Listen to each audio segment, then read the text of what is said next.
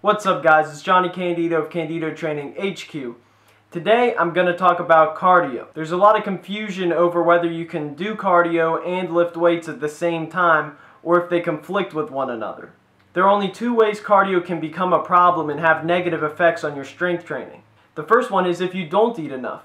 If you don't eat enough to make up for the calories burned, then you will lose weight. It's inevitable. Assuming you are eating at your maintenance calories, that's exactly what will happen, and that's how you see people have negative effects, and then they usually blame the cardio for their weight loss, but in actuality, weight loss is just calories in versus calories out. So now you're increasing calories out, and if you also increase calories in, then there's no issue. The second possible conflict is a bit trickier, and it's if cardio is affecting your recovery. And this applies to people who have very specific goals with their cardio. Let's say you're trying to set a 5K personal record. You're trying to run 16 minutes flat or faster. If you do this and set out for a goal like this, you will have issues with your strength training. You can't pursue both strength and endurance to their maximum at the same time.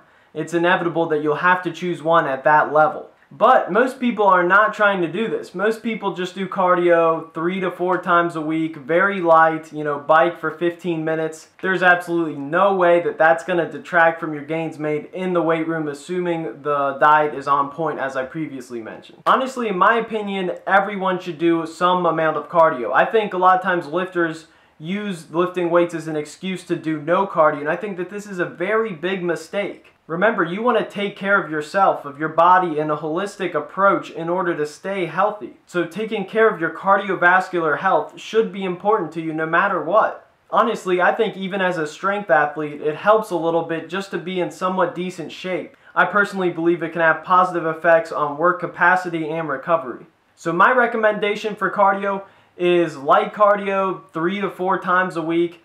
And then if you can, sprint 1 to 2 times a week, I'd say. I've already made a video before about sprinting, and sprinting actually coincides best with lifting weights because it's the same systems used, fast twitch muscle fibers. It also has some positive hormonal benefits, and overall it's just great for also developing flexibility and just general athleticism and explosiveness.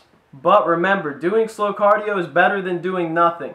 And I see that a lot of people say that they should do sprints and say that they themselves do sprints, and then they don't actually ever do it because sometimes it's just harder to recover from sprint workouts and it's harder to get motivated for it. So if you just want to bike every 2 to 3 times a week, that's not a bad idea. Just make sure you're doing some form of cardio to stay healthy.